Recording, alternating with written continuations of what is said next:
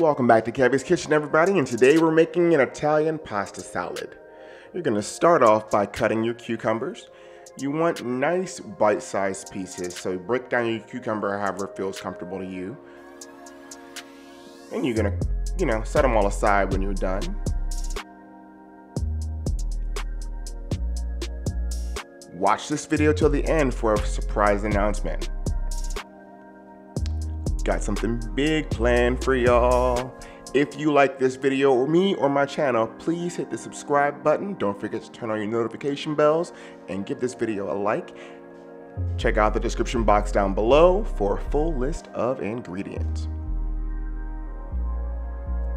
There you go. Cutting your cucumbers into quarters, I feel like, is the best way for pasta salad because you really want a loaded bite for everything.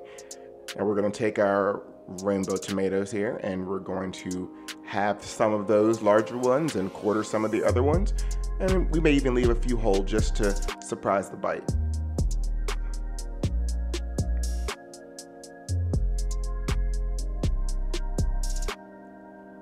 Yeah, these babies are so good for summer. They're full of flavor, they're sweet. You saute them, they're beautifully aromatic, they're so versatile. I love these.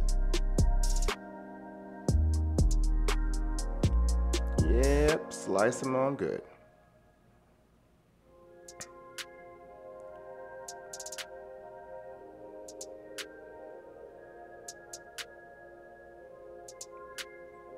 Now we're gonna move on to our next step, chopping up our peppers and our onions. Once they're all done, don't forget, set them aside, get ready for the big stuff.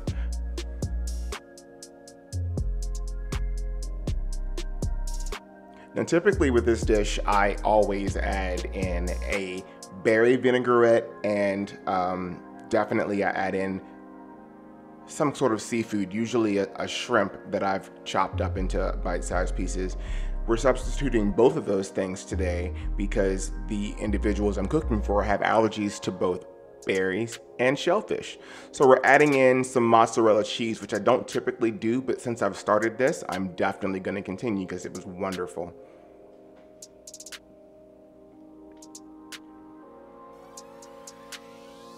And whenever you make a dish for a gathering or a function with people that you know or don't know who has certain allergies, make sure you make a little identification card so people know what's in this.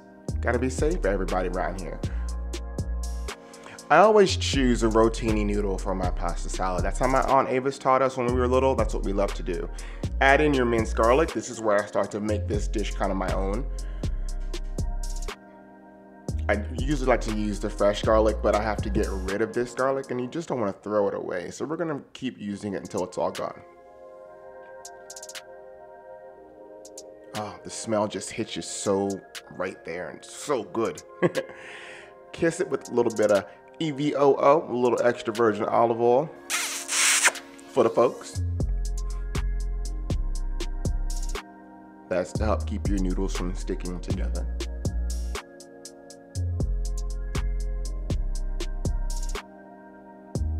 Now we'll start to build our pasta salad, adding in our veggies. We're essentially done with this dish. You're just literally gonna add everything in, stir it up, incorporate it well, cover and let it chill. There goes our cucumbers.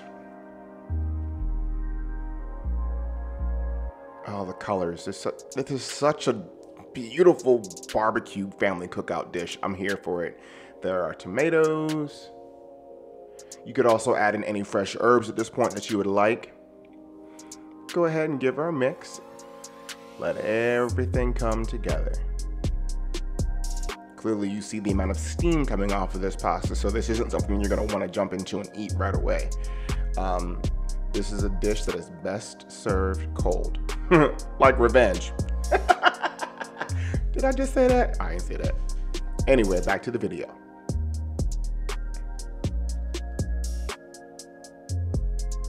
What I wouldn't give just to have some shrimp in there, because it's just so delicious. Maybe next time. All right. It does look so good. Delightful. And now we're gonna add our vinaigrette, a lemon and herb to be exact. You could take the time to make your own. I will cover that in a future video. I was running short on time because this pasta salad still needed to cool.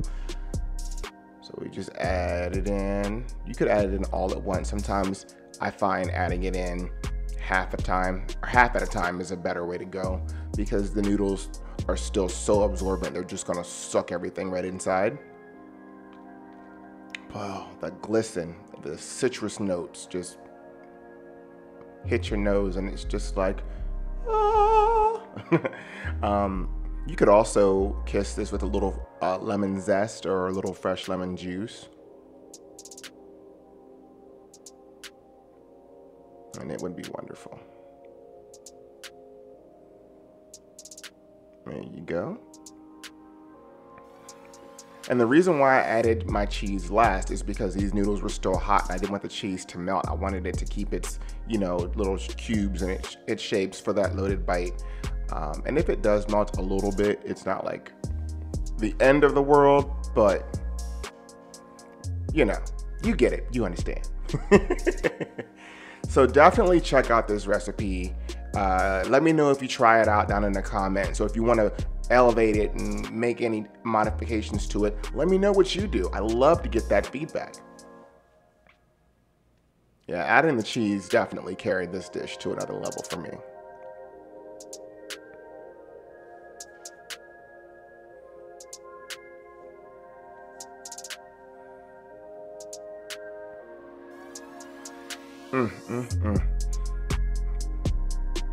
Just want to take the whole bowl and just go to town. Well, there you have it, friends. Look at that. Chilled and ready to eat. Oh yeah, before I forget, it's time for my announcement. I'm going to be doing my first live cooking special, everybody. Yes, my first live. So be sure to let me know if you want the deets, and thank you for always. Don't forget to like, comment, and subscribe.